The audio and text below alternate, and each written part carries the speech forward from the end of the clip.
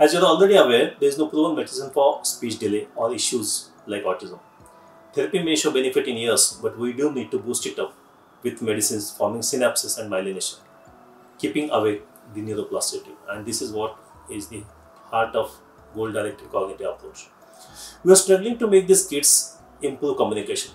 In my experience, to make these kids improve communication, medicines and nutrients I use, patients start understanding language in 1 to 3 months, and some do start talking in a year. Later, occupational therapy is crucial at every stage of learning life, living, and communication skills in these kids. So exactly what these medicines do or what these nutrients do. There are 3 important jobs these nutrients do. One important job is improving the speed of conduction of the nerves taking the data or the input to the center of the brain. Second is increasing the development of connections into the brain so that the internal sensory integration will occur to develop cognition.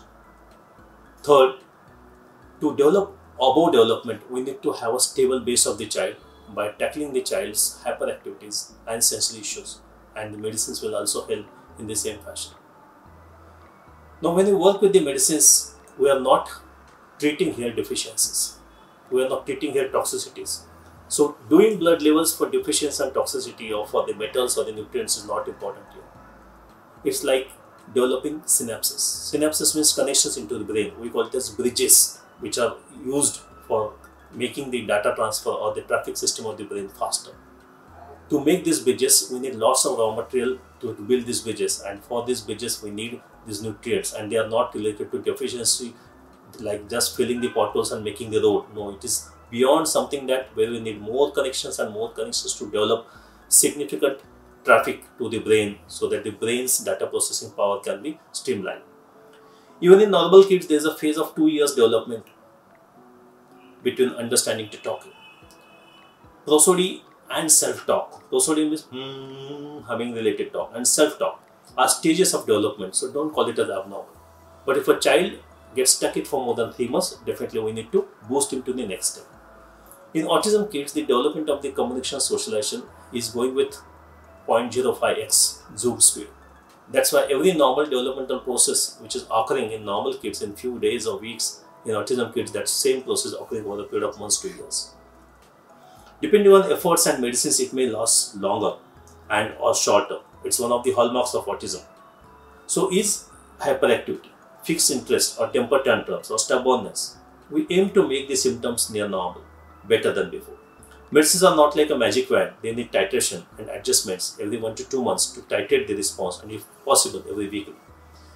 I request all the parents to understand the concepts and keep a list of the goals and gains every week and discuss with the expert or me across the WhatsApp so that we can make changes every week. Chart the weekly autism monitoring symptoms as per the autism monitoring diary available at the neuropediatrician.com. Once I know what changes you are seeing in the child, we can plan the goals for the next week or the next month. No one can claim any improvements, and all the predictions which we talk about are based on the similar cases seen by me and the results told to me by the parents, which are unbelievable. Some of the parents' videos are already shared online or YouTube or maybe WhatsApp. All parents do not permit videos, but the changes other parents see in 100 days helps the other parents go for them. Homeopathy, HBOT, stem cell therapy, gluten-free or GAPS diet, believe me, these are not the ways by which children have shown improvement with us in the same speed. Don't delay therapy. Don't stop medicine without asking doctor.